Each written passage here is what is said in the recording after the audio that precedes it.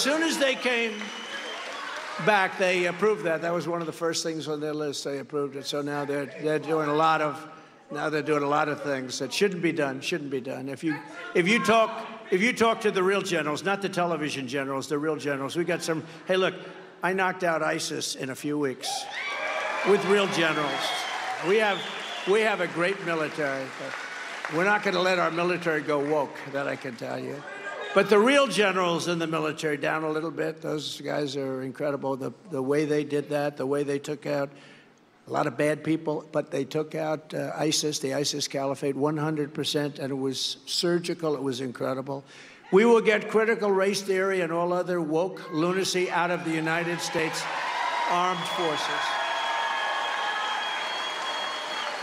And we will abolish every Biden COVID mandate and rehire every patriot who was fired from our military with an apology and with back pay.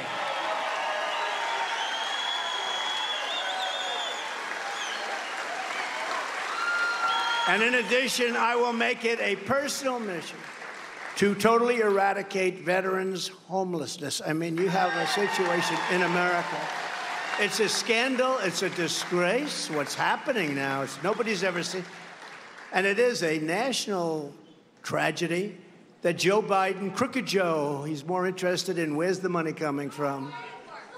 To him, he's interested to him. How about all these things with the 30 corporations and the this and the that, the money flowing in, everybody getting money coming in from China. How can you be tough in China when they're paying you a lot of money?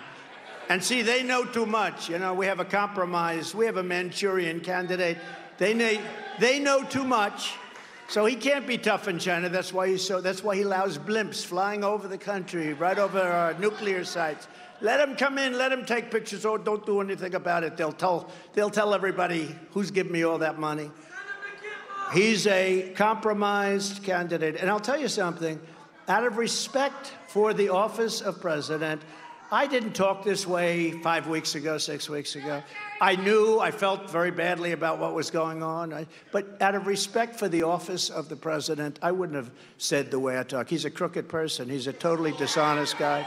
So we'd say things, but I even changed his name. I took it away from Hillary. We call him Crooked Joe. Instead of Sleepy Joe, we call him Crooked Joe.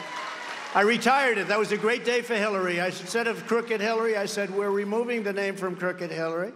Now we call her Beautiful, Beautiful Hillary. She's a beautiful woman. And we're giving it to Biden because he's a crooked person. But out of respect for the office, I would never have said that to this extent. And I never did.